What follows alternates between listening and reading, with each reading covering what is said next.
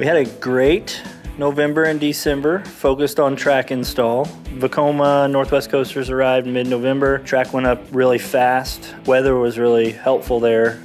They've got all of the ride installed, all the queue gates, control panels. Anything you need to operate the ride, it has been installed. I was happy with how the ride went together. I think there's some interesting elements that aren't really shown truly in the videos. We're gonna surprise some people when they show up. I was certainly surprised to see it all go in.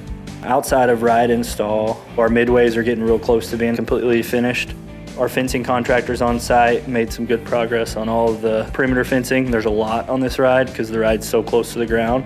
Seeing that go around that whole area is really putting one of the finishing touches. It's crazy, it's January and we're talking about finishing touches, but we're getting real close on that side of the project. We also installed the cranberry can top, got a sneak peek of the interior light of that, the red light. Probably one of my most exciting things to date is seeing that light come on. I think it's gonna add a nice experience to riders that are riding at night.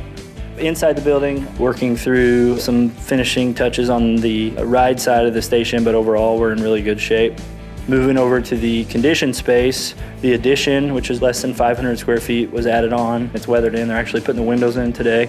We're gonna see drywall start going up, and that'll be worked on over the next several weeks as weather is not so great.